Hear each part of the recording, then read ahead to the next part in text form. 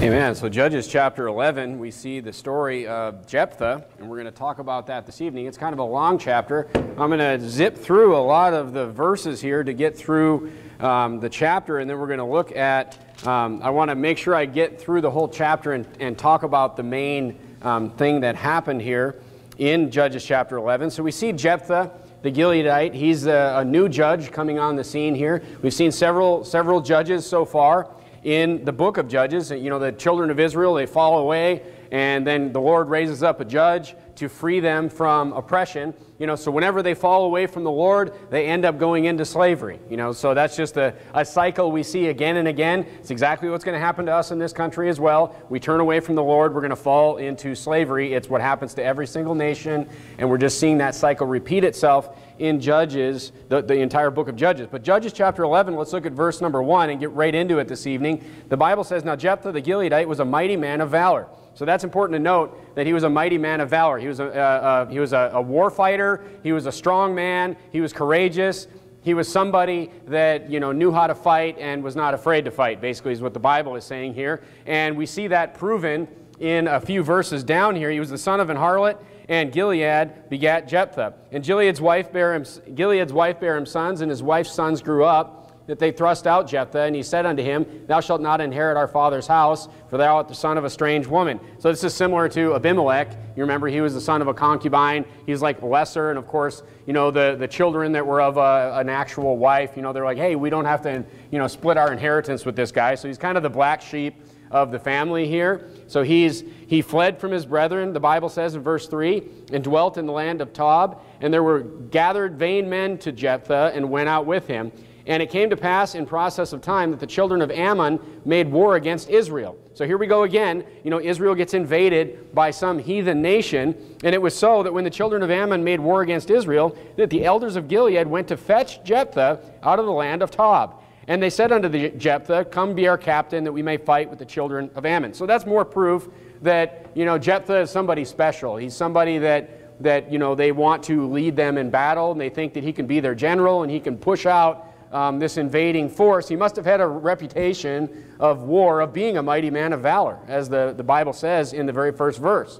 Must have been brave, must have been a warrior. Look at verse number 7. "And Jephthah said unto the elders of Gilead, Do not ye hate me and expel me out of my father's house." He's like, oh, now you want me to come help you. He's like, you know, now you're in trouble. You know, you want me to come help you. "And why are ye come unto me now that you're in distress?" And the elders of Gilead said unto Jephthah, "Therefore we turn again to thee now, that thou mayest go with us and fight against the children of Ammon, and be our head over all the inhabitants of Gilead." Then Jephthah said unto the elders of Gilead, "If ye bring me home again to fight against the children of Ammon, the Lord deliver them from before me, shall I be your head?" And the elders of Gilead said to Jephthah, "The Lord be witness between us, if we do not so according to thy word." So there's something that we need to notice here. Okay, so here's our first clue to this story. First of all, in verse number 8, they already said that he would be, you know, come be our head. Come lead us. Come be in charge of us. You know, be our king, however you want to say that. But in verse number 8, they said it. But basically, Jephthah asked them again. So they already said that, you know, come be our head. But Jephthah asked them again. And then they swear by the Lord. They swear a vow to him. Okay, so Jephthah, you know, asks them again like he doesn't believe them, and then they swear this vow to him, "The Lord be witness between us." That's like saying, I, you know, swear to God, you know, I swear, you know, under heaven or whatever. You know, it's like an extra promise. Okay, it's a vow to the Lord they made that they would do the thing that they already said that they would do. Okay, so the first thing is that Jephthah seems to like vows. It seems to be a culture for Jephthah here. You know, I mean, look, if I tell Brother Matt, like, hey, man, you know, I'm going to give you, you know, a fishing pole, you know, for your birthday or whatever. Now I feel bad because it was your birthday yesterday. I didn't give you a fishing pole.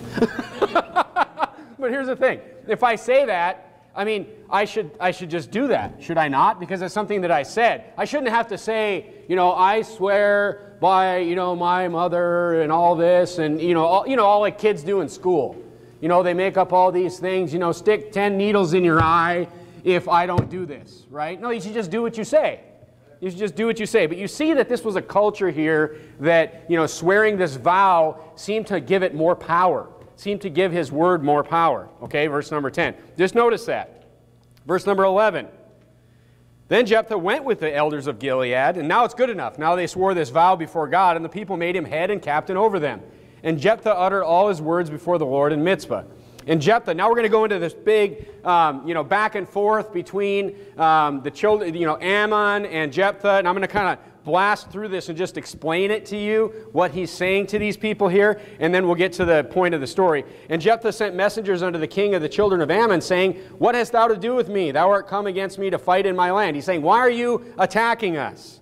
And the king and the children of Ammon answered unto the messengers of Jephthah, Because Israel took away my land, when they came up out of Egypt, from Arnon even unto Jabbok and unto Jordan. Now therefore restore those lands again peaceably.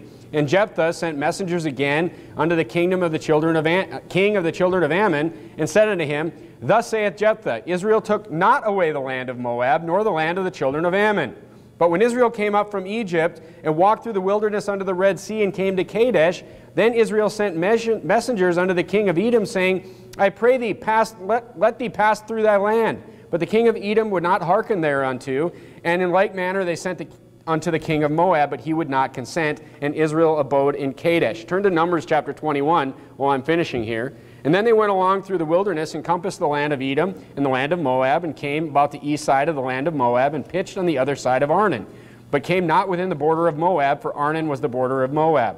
And Israel sent messengers unto Sihon, king of the Amorites. He's giving a history here of what happened. Okay? And the king of Heshbon, and Israel said unto him, Let us pass, we pray thee, through thy land into my place. But Sihon trusted not Israel to pass through his coast, but Sihon gathered all his people together, and pitched in Jahaz, and fought against Israel. Notice right there in verse 20, they fought against them. Okay? They were just trying to pass through. Verse 21, And the Lord God of Israel delivered Sihon and all his people into the hand of Israel, and they smote them, they defeated them. So Israel possessed all the land of the Amorites and the inhabitants of that country, and they possessed all the coast of the Amorites, from Arnon even unto Jabbok, and from the wilderness even unto Jordan.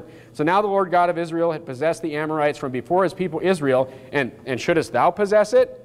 Wilt now thou possess which Chemoth thy God giveth thee to possess? So whomsoever the Lord our God shall drive out from before us, them will we possess. Okay, let me explain. So basically he's telling them, he's like, look, so Ammon and Moab are not even in the promised land, okay? This is on the east side of Jordan. This is not the land that Israel was promised to, by God.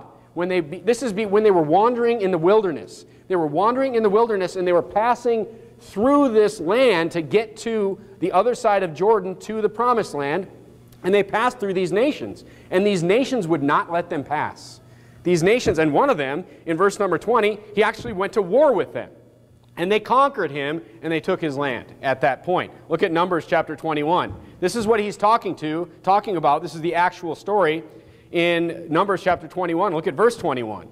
And the Bible says, And Israel sent messengers unto Sihon, king of the Amorites. Look, this is the guy. This is the land that they're talking about, saying, Let me pass through thy land. Did it say, we're going to conquer you? No, it said, just let us pass. They're just trying to get across the Jordan to the other side, to the promised land, then there's going to be war over there. Okay, we know that. But look, it just says, let me pass. And we will not turn into the fields or into the vineyards. We will not drink of the waters of the well, but we will go along by the king's way until we pass by thy borders. They're saying, we won't even eat any of your food or drink any of your water out of the river. Just let us pass. And Sihon would not suffer Israel to pass through his border. But Sihon gathered all his people together and went out against Israel into the wilderness, and he came to Jahaz and fought against Israel. And Israel smote him with the edge of the sword and possessed his land from Arnon unto Jabbok, even unto the children of Ammon. Sound familiar? For the border of the children of Ammon was strong. And Israel took all these cities, and Israel dwelt in the cities of the Amorites in Heshbon, in the villages thereof. So basically, they started this war because they wouldn't let them pass through, and then they conquered these people. And at that point, that's when it happened. And then he says to him in verse number 24, he basically said in verse number 23 and 24 of Judges chapter 11, he's saying, hey, our God delivered you into our God delivered you into our hands. He's like, why don't you ask your fake God? He's like, Chemosh. He's like, why don't you ask your God, to give you some land? It's basically what he tells them. And he knows, knowing that their God is not a God. I mean, these false gods are not gods. You know, these people just, they worship false gods. So Jephthah's kind of, you know, chiding them a little bit here. He said, hey, you wanted to fight with us way back when in history, and we defeated you. He's like, why don't you, you know, any land that our God gives us, that our God, you know, puts into our hands is ours, why don't you go get some from your God? He says. Look at verse 25. So, I mean, reading this and understanding what Jephthah is saying, I'm not really sure he's trying to make peace here. You know what I'm saying? I mean, it doesn't really sound like he's trying to de-escalate the situation. You know, he did ask, you know, what the deal is, but, you know, they're probably going to end up fighting. Okay? Verse 25. And now art thou anything bigger than Balak, the son of Zippor, king of Moab? Did he ever strive against Israel, or did he ever fight against them? While Israel dwelt in Heshbon and her towns, and Or and her towns. So Moab and Ammon are over on the east side of the Jordan. Okay? Wherefore have I not sinned against thee, but thou doest me wrong to war against me. And the Lord the judge be judge this day between the children of Israel and the children of Ammon. Howbeit the king of the children of Ammon hearkened not unto the words of Jephthah which he sent him. Then the Spirit of the Lord came upon Jephthah, and he passed over Gilead and Manasseh, and passed over Mizpah to Gilead, and from Mizpah to Gilead he passed over unto the children of Ammon. So now we're going to fight, now we're going to have a war, okay? And Jephthah vowed a vow. So here we go. Verse number 30.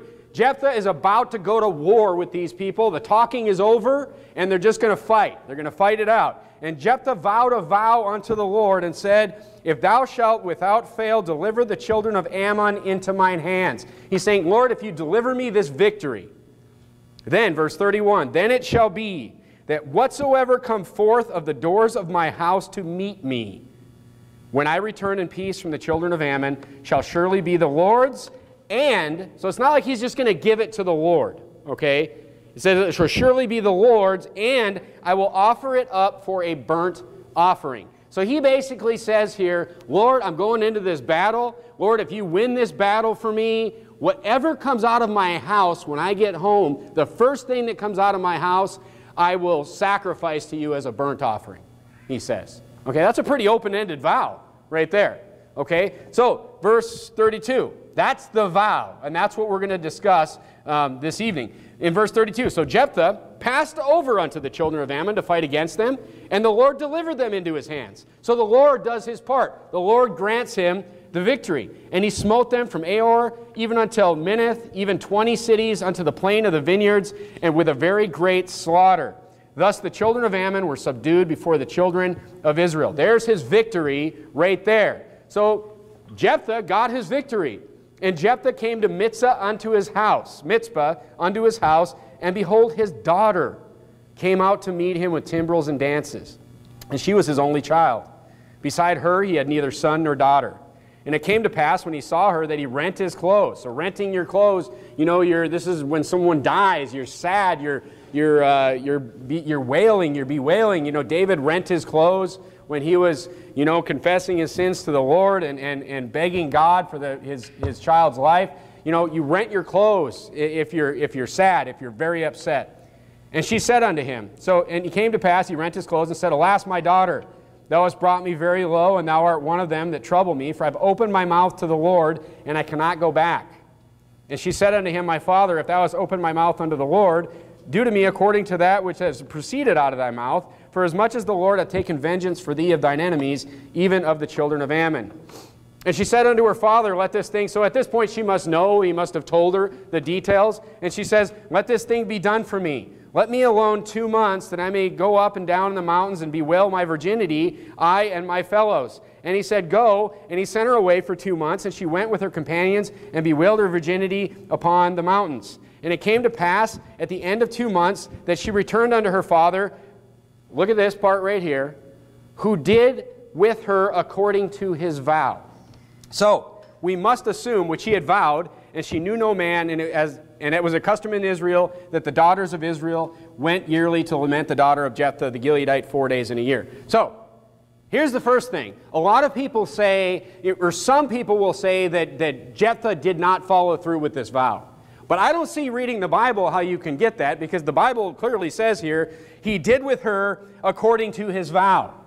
And his vow was not only to offer to the Lord, but to offer a burnt sacrifice to the Lord. So if we're reading the Bible and what it says, we must assume at this point that Jephthah followed through with this vow. Okay? So you say, I mean, that's messed up, is what you could say reading this. You're like, that's disturbing. And you're right. This is one of the most disturbing stories in the Bible. But let's remember this. This is a story in the Bible. This is something that happened. This is history in the Bible. This is a story that actually took place. That doesn't mean that every single story, every single person in the Bible that is a historical figure has done the right thing. Okay? So we need to look at this and let's explore this vow and see if what Jephthah did was correct. Okay? Because what? What do we need to do with stories? We need to take stories in the Bible and we need to apply biblical doctrine to those stories. I mean, could we say that the life of David, one of the greatest characters in the Bible, everything David did we should do? Could you say that? No, you couldn't. David committed murder. David committed adultery. David did some terrible things in his life. David had some very good things that he did that we could take as models, but we must apply proper biblical doctrinal concepts to these stories to see what we can gain from them. So, turn to Numbers chapter 30. What does God think of vows? That's the first thing let's look at. So, Jephthah likes vows. He likes to make vows. He likes to have other people make vows. It was clearly a culture of the time, or at least the area that he was living. Turn to Numbers chapter 30, and let's see what God thinks of vows. The Bible says in Numbers chapter 30 and verse number 2, if a man vow a vow unto the Lord, or swear an oath to bind his soul with a bond, he shall not break his word. He shall do according to all that proceedeth out of his mouth. Okay, so if you make a vow, you should keep it, the Bible says. Okay, so there's first evidence right there. However, Numbers chapter 30, we're not going to study the whole chapter, but Numbers chapter 30 talks about how if a daughter makes a vow, her father, remember Romans chapter 13, where we talk about the higher powers, that everybody is subject to the higher powers. So my wife is subject to me, because, I mean, the man is the head of his wife. Now, who's the head of me? The head of me is Christ. Okay? So look, I mean, I'm subject to the higher power. So if the government tells me that I have to do something, like commit murder, for example, then I am not obligated to do that because my higher power is God. Okay? And Numbers chapter 30 follows this same concept where it says, if a daughter or a wife vows a vow, her husband or the father has an opportunity to void that vow because he's the higher power. It's protection. It's protection against stupid vows, really. So if my daughter makes a vow, I have one day to examine her vow and say, void or not. I mean, that's what the Bible says. Or if I wait a day, I'm just giving you Numbers chapter 30 in a nutshell here. If I wait a day and then the vow is binding, but if I wait a day and then I cancel it, the consequences are on me, not her. That's what the Bible says. Okay, so there's some higher powers involved here when it comes to daughters, wives. The husband, the father, can cancel those vows. Okay, so remember that. Look at verse 14. The Bible says this, but if her husband, they're talking about the wife, if her husband altogether hold his peace at her from day to day, meaning he didn't cancel it right away the first day, then he established all her vows or all her bonds which are upon her. He confirmeth them because he held his peace at her in the day that he heard them. But if he shall in any ways make them void after that he hath heard them, then he shall bear the iniquity. Okay, so if my wife makes a vow and I don't cancel it the first day, I'm too busy. She's talking to me and honey, I'm busy. And then here she made some vow that I didn't cancel that first day. The Bible says that then if I say to her, you're not going to keep that vow. No, you're going to eat dessert. You're not going to not eat desserts anymore because I like dessert and I want someone to eat dessert with me. I'm canceling that vow. Well, then the consequences of her not keeping that vow at that point are on me. I mean, that's the rules here. Okay? So look, it says, he shall bear the iniquity. Okay, so that means that not keeping a vow, whether it be the wife or the husband or whoever made the vow, it has consequences. That's what it means. Turn to Deuteronomy chapter 23. You say, what iniquity? What iniquity? What do you mean? Look at Deuteronomy chapter 23 and verse number 21. So we see that, vows are important. God wants vows to be kept, and if vows aren't kept, there's consequences. We see that. And then we see that there's a hierarchical structure in the family where, a husband or a father can cancel the vow of his daughter or his wife, okay? Look at Deuteronomy chapter 23 and verse 21. What iniquity? What do you mean? Look at what the Bible says. In verse 21 of Deuteronomy 23, the Bible says, "When thou shalt vow a vow unto the Lord thy God, thou shalt not slack to pay it. For the Lord thy God will surely require it of thee." So it says, when you vow to God, don't not pay that vow. God will require it of thee, and it would be sin in thee. So here we can conclude that not repaying a vow is a sin. There we go. We've got it. So what do we know that God thinks about vows? God takes them seriously. You should pay them back. If you don't, it's a sin. That's what we know. Okay, look at verse 23 of Deuteronomy chapter 23. "That which is gone out of thy lips shalt thou keep and perform, even a freewill offering." So here we even see it related to an offering to God, "according as thou vowed unto the Lord thy God, which thou hast promised with thy mouth." Now turn to Matthew chapter 12. Again in Ecclesiastes chapter 5 and verse number 5, maybe the simplest verse talking about vows, the Bible says, better is it that thou shouldest not vow than that shouldest vow and not pay. So it's better that you just don't vow if you're going to vow and not pay.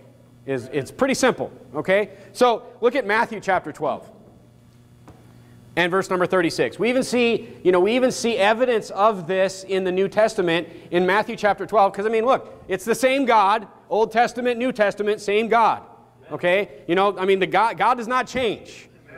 God is the same God. That's false doctrine that, you have mean Old Testament God and then nice sheep-holding Jesus, God over here. It's fake. People don't read the Bible. That's why they think that, okay? Same God. Matthew 12 and verse number 36. "But I say unto you that every idle word that men shall speak, they shall give account thereof in the day of judgment." What's an idle word? An idle word is something that I say that means nothing. If I say idle words all the time, I just say stuff and I never do it, my words will mean nothing to you. And those are idle words. So if I just promise stuff all the time, and I never deliver, I just have idle words. And the Bible says there will be judgment for that. Okay, so we see it's the same. It's a sin to not pay a vow. Paying vows is serious. Specifically an offering to the Lord in Deuteronomy 23. Okay? So we see that, God takes vows seriously.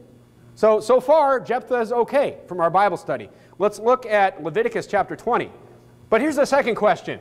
Does God want human sacrifice? Does God want human sacrifice? Let's look at that. Look at Leviticus chapter 20, because that's what Jephthah did, is he sacrificed his daughter to the Lord. Okay? Leviticus chapter 20, and look at verse number 2. The Bible says this, "Again, thou shalt say to the children of Israel, whosoever he be of the children of Israel, or of the strangers that sojourn in Israel, that giveth any of his seed," that's his children, okay, "that giveth any of his seed unto Molech, he shall surely be put to death.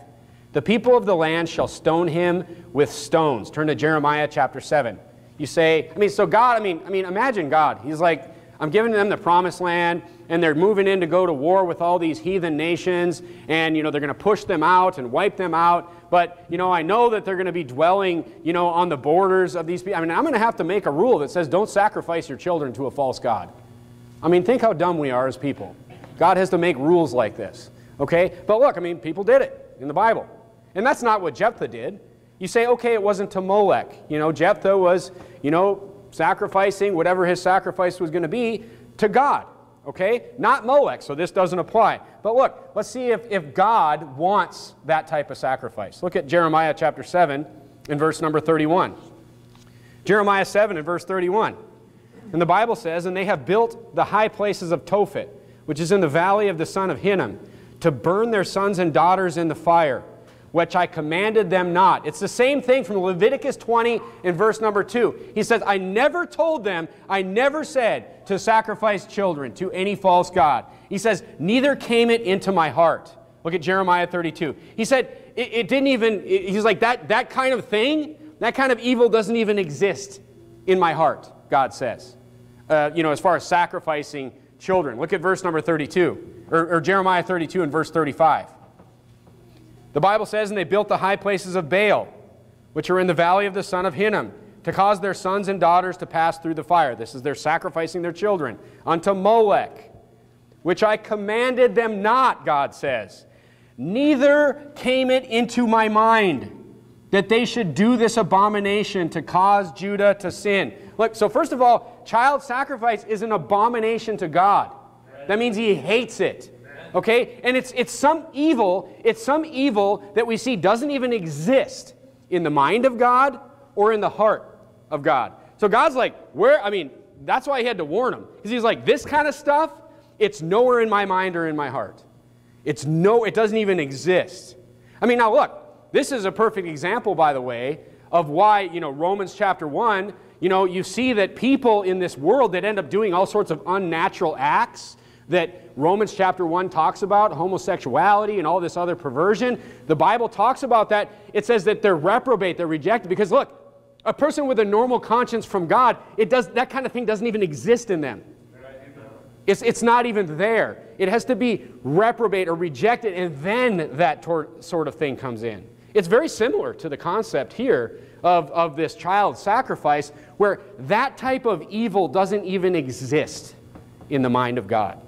Okay? So, God doesn't want child sacrifice. And here's another thing. Turn to Genesis chapter 4.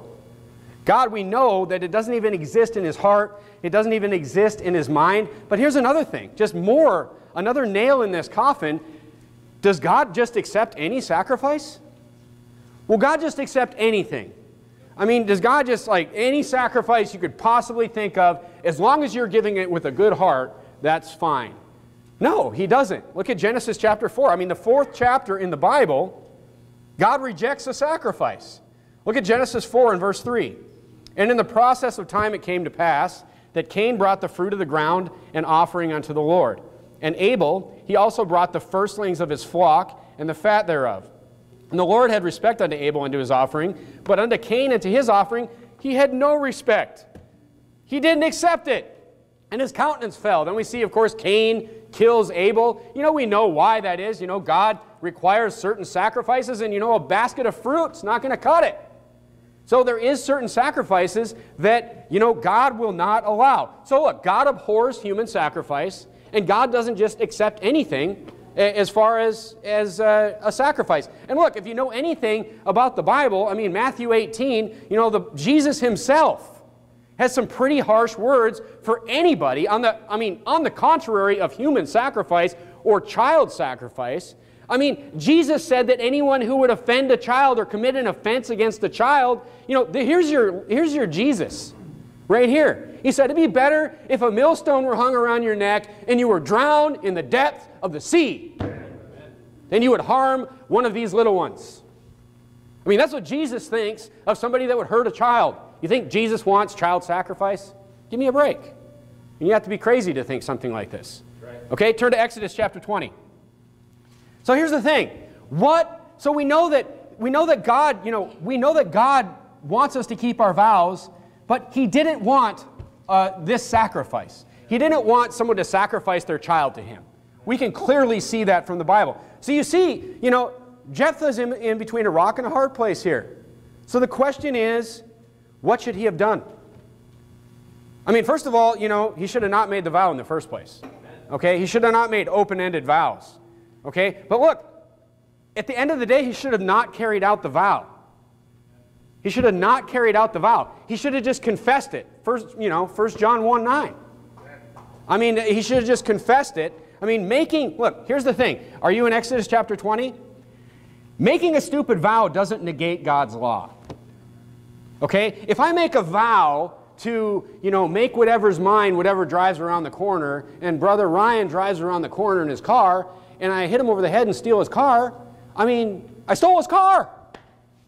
Just because I made a vow doesn't mean that, stealing is correct. That sin of stealing is okay. So, my vows, think of my vows, do not change God's law. In Exodus chapter 20, look at verse 13. What's this say? This is some complicated doctrine right here. Thou shalt not kill. There you have it. But now, you see, Now, and this is kind of the point I want to make tonight, Jephthah's caught between a rock and a hard place here, because he either commits murder or he breaks a vow. Either way he turns, he sins. Either way he turns, there's going to be consequences. Turn to Matthew chapter 5 and verse 37. And this is why Jesus says this in Matthew 5:37. Matthew 5 and verse 37. This is why Jesus says this. It's not that a proper vow to God is wrong, okay? It's not that a proper vow to God is wrong. It's the kind of vows that men were making that were wrong. Look at Matthew 5:37. Let your communication be yea, yea, nay, nay, for whatsoever is more than this cometh of evil. I mean, if that doesn't wrap up Judges chapter 11, I don't know what does. I mean, Jesus here is saying, he's like, just do what you're going to say. Just do what you say you're going to do, and that's it. Just let your no mean no and your yes mean yes. That's it. He's like, quit making all these open-ended crazy vows. I mean, he's like, just don't vow at all. Just make your yes a yes and your no a no. Because that at least you know what you're agreeing to. If you say yes, yes to what? Well, what you just said to me. Or no, no to what, what was just proposed. Okay? Men were making all these stupid, open-ended vows that led to terrible sin. Just like this one. Turn to Mark chapter 6. There's another vow in the Bible that shouldn't have been carried out either. Look at Mark 6 and verse 22. Look at Mark 6 and verse number 22. You must have just read this if you're on the 9 chapters a day reading. Look at verse 22. And when the daughter of the said Herodias came in and danced and pleased Herod that sat with him. So Herod has John the Baptist in prison at this point. And the king said unto the damsel, ask whatever thou wilt, and I'll give it thee. And he sware unto her, whatsoever thou shalt ask of me, I will give it to thee unto the half of my kingdom. And she went forth and said to her mother, what shall I ask? And she said, the head of John the Baptist. And she came in straightway with haste unto the king and said, I will that thou give me by and by in a charge of the head of John the Baptist. And the king was exceedingly sorry, yet for his oath's sake, because he vowed. And for their sakes was sat with him, and all his buddies were sitting around him, he would not reject her. So he kept his vow, and he murdered John the Baptist.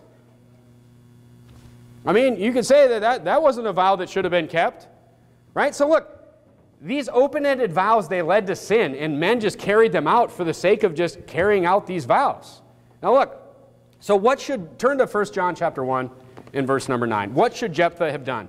Let's just rework this problem for Jephthah. What should he have done? Turn to 1 John chapter 1 and verse number 9. 1 John chapter 1 and verse number 9.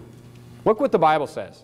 So, if Jephthah didn't keep his vow, this is what he should have done. He should have not kept his vow, and he should have confessed his sin of making a stupid vow.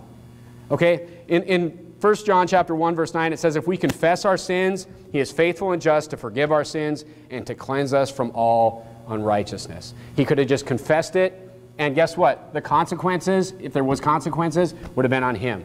And that's another thing that we'll talk about in a minute. But that's what he should have done. He should have offered God a proper sacrifice. That would have been appropriate. Confessed his sin and moved on. Instead of committing murder and killing his own daughter. But look, it's important to recognize these philosophies in the Bibles because look, with men, and mainly because, look, all these things come about because we do not follow God's law. You know, all these situations that men get themselves in, it's because we're not listening to the Bible in the first place. I mean, we get ourselves into some crazy situations in this life. And look, they're not all specifically covered in the Bible. But if you think about the crazy situations that you've either gotten yourself into or somebody that you know has gotten themselves into, look, if they would have followed the Bible, they never would have ended up in that situation in the first place. That's why the Bible doesn't cover every single situation. But look, even if we apply the philosophy of Numbers chapter 30, of a father and a husband, making void a foolish vow, I mean, this is pragmatic protection for women and daughters against sinful vows. We can extrapolate this to men's higher power being God. My higher power is God. We can extrapolate that you know what, God he has the power to void my stupid vow.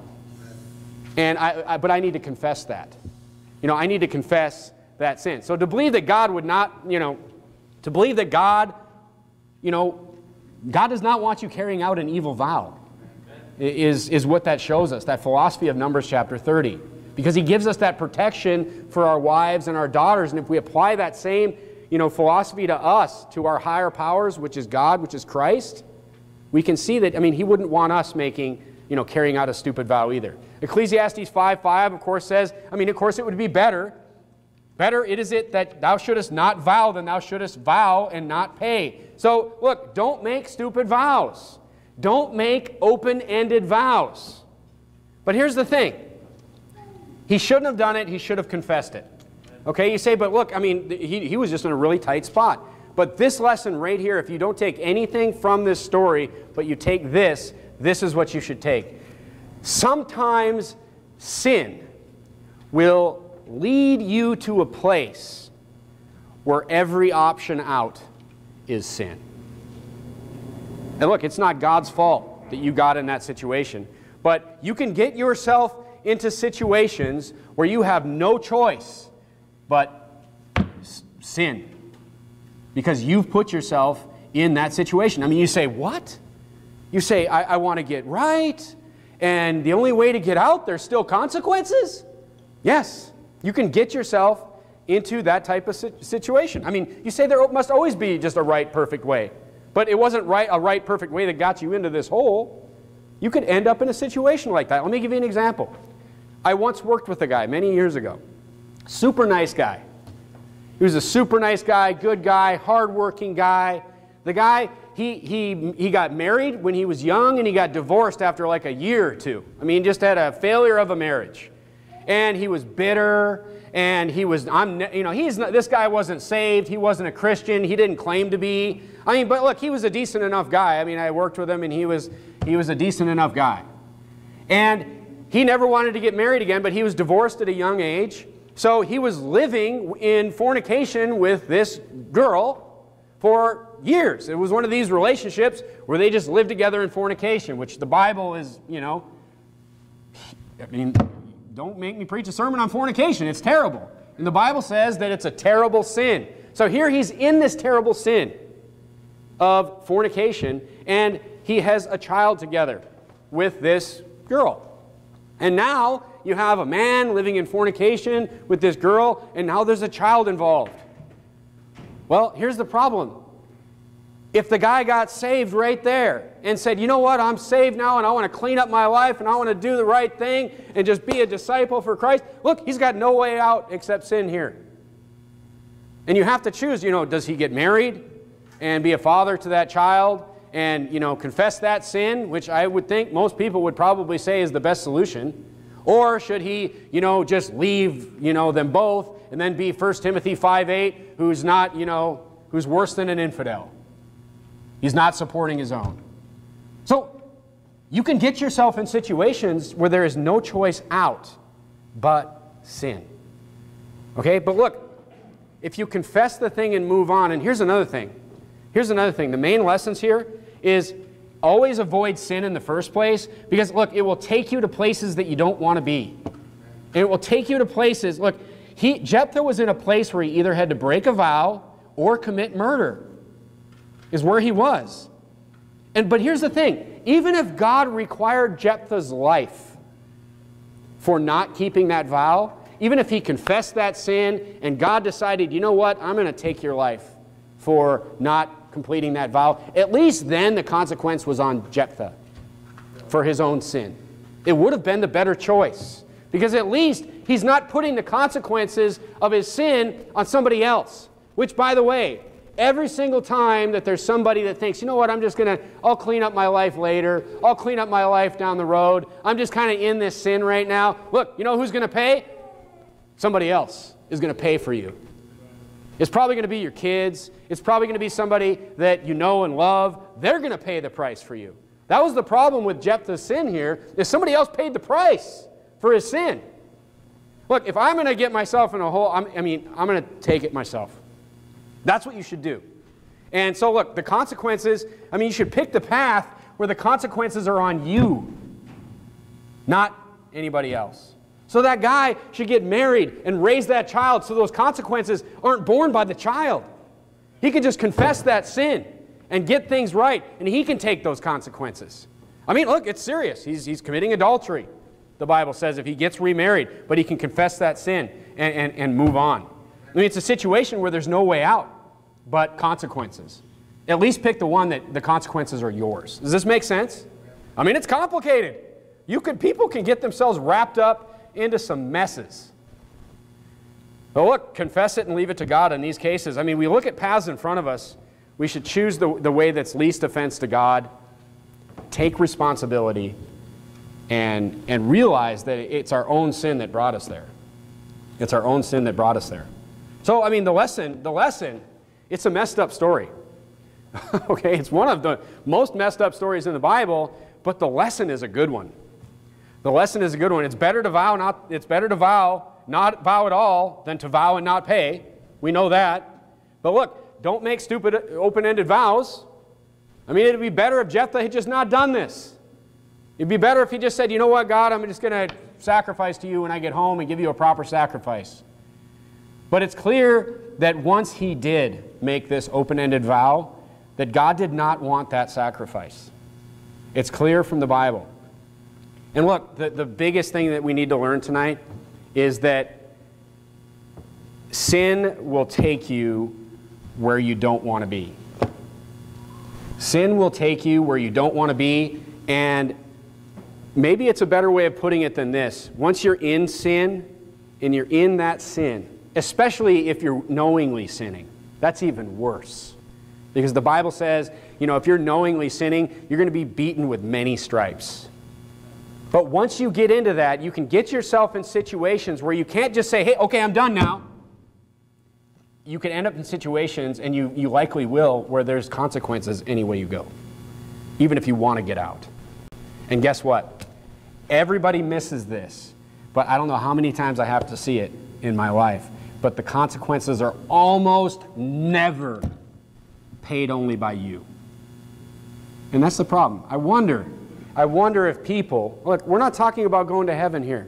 This is why everyone thinks, oh man, you know, eternal security, I believed on the Lord Jesus Christ, I'm saved, you know, and you'll have a hard time convincing people of this, because they're like, are you telling me I can just go do whatever I want? I can just go live however I want. I could be a drunk, and I could beat my wife, and I could be this horrible human being, and after I believed on the Lord Jesus Christ, and I'd still go to heaven. Yes, that's what the Bible says. But don't you think that there's not consequences for what you do? Right. And I'm telling you, if it was between me and my kids for any kind of punishment, especially one that they didn't deserve, I mean, I would take their place for any of that. Sin is no free ride. Are you crazy? People that say stuff like that don't understand what they're saying. There's no free ride here. And you're going to pay, and your family's going to pay, especially you men.